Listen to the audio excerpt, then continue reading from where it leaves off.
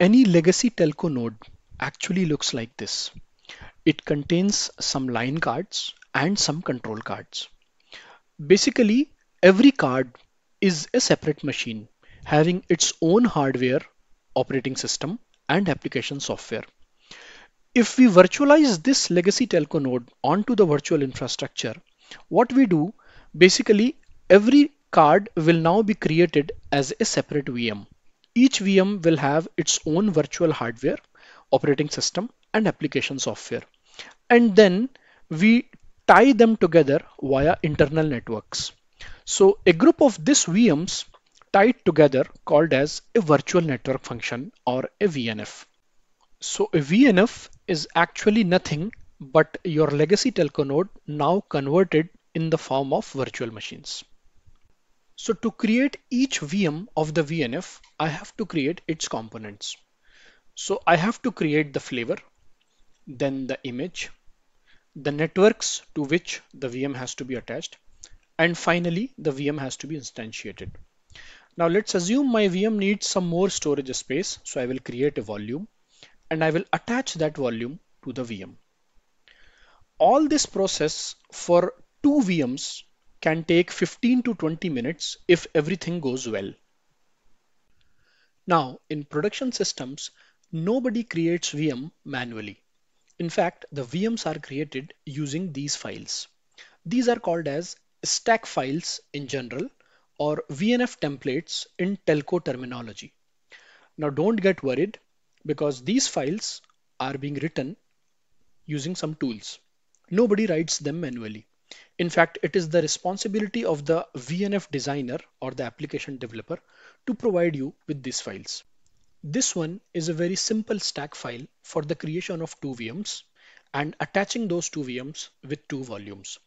If you have a look, then you will find that this stack file will use these three parameters and will create these four.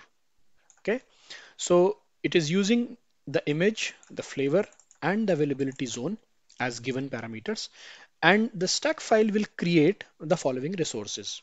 So it will create a network along with the subnet. It will create VM1 and finally attach the VM1 with its volume. Similarly, VM2 and attach VM2 with its volume. The volume properties are given here. For an actual VNF, this file will be much more complex in the production system. So let me take you to my OpenStack environment and see how the magic will happen. This is my OpenStack lab on Google Cloud and it is completely free. So you can see the image is already available and the flavor is also available. Here is my m1.tiny flavor which I am using in the stack file. Now let's go to the orchestration tab and launch the stack. Here I will launch the stack file. I will browse the stack file from here and next. Let me give the stack name, my admin password,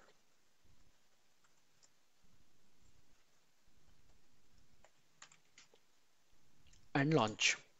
So you see that the stack has been launched and the status is create in progress and it is done at 1:12. Okay, just note the time. And at 1:13, the stack is complete. That means 1 minute only. Let me go inside the stack. My stack is ready. This is the infrastructure which the YAML file has created. Let me go to the resources. So the stack file has created a subnet, attached two volumes into two VMs and a network. These are the resources which are created by the stack file. Let me go to my instances. You see two instances are created with SirOS image and IP address from the same network has been allocated to them.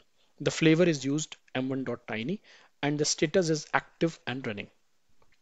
If I go to the volumes tab, two volumes have been created and attached to the two VMs. So all this happened in just 1 minute using the stack files.